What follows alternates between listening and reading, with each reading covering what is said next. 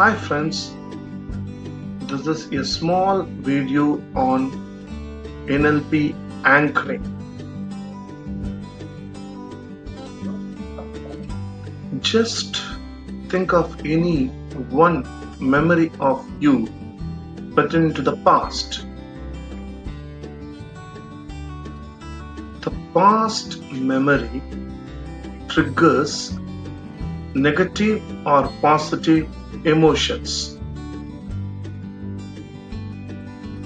Most of the anchors are often created unconsciously, like the memory of the past, or even when you think of a sweet, you get an output, saliva, unconsciously created. So anchoring is linking a specific behavior, emotional or physiological state to a specific trigger.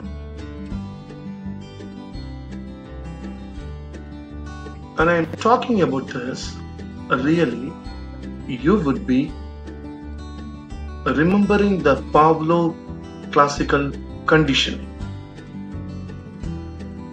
Anchoring in NLP is something different and productive in approach.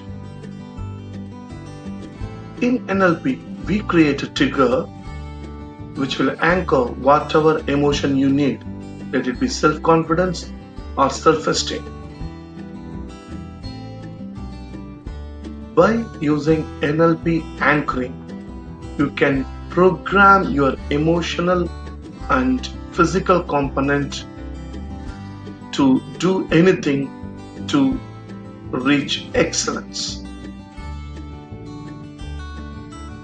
Anchoring uses the representational systems: visual, auditory, kinesthetic, and auditory digital.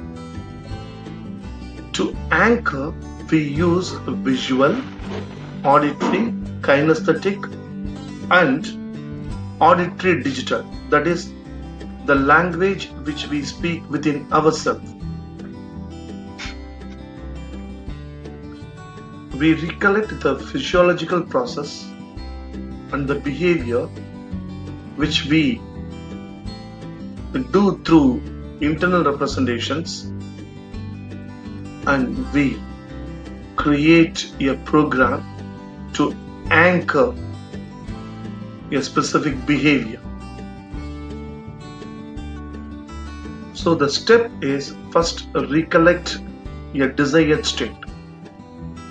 The moment you felt you have succeeded in life, the moment you felt top of the world. We use I turn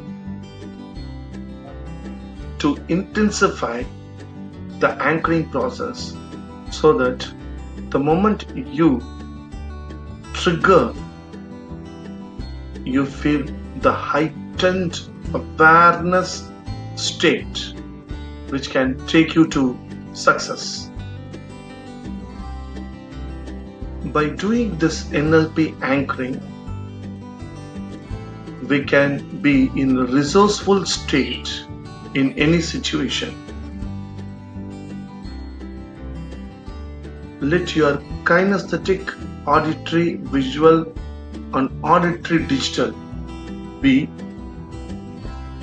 as heightened as possible, so that it triggers the specified emotion.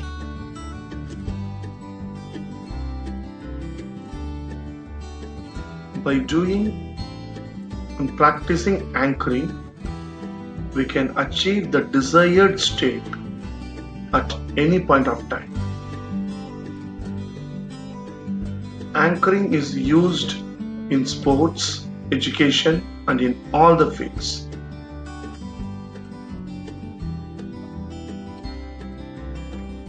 Follow the steps and play the audio